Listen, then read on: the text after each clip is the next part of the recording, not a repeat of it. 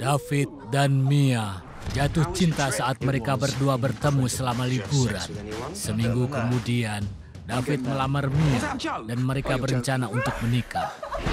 We're in Australia. All that sun and beer's got to piss you off eventually. This wedding is important, so I need everyone to behave, okay? What are the bride and groom going to be doing on their final night of freedom? We're going to get wankered. Found this guy who said he could sell us some Pulangnya weed. ke Inggris, David memberitahu 3 sahabatnya soal pernikahannya. Mereka berempat lalu pergi ke Australia untuk menghadiri pernikahan David. Tapi, sesampainya di sana, David menghadapi berbagai masalah akibat tingkah laku konyol sahabatnya. Apakah pernikahan David bisa berakhir dengan baik sesuai dengan yang dia inginkan? Oh, Jesus, we've lost Luke.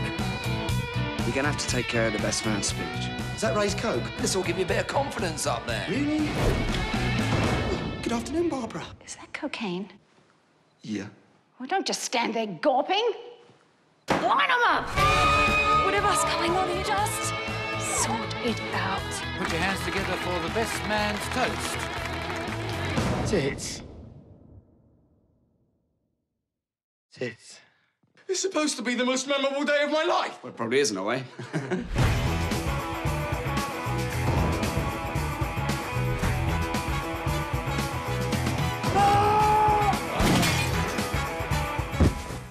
Graham? Yes? You know CPR, don't you? Not on barnyard animals. Stand at the back, split everyone attack, get it, turn it to a ballroom splits.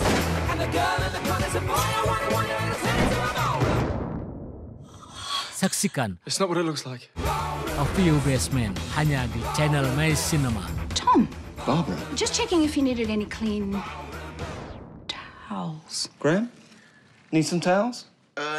No thanks, Barbara.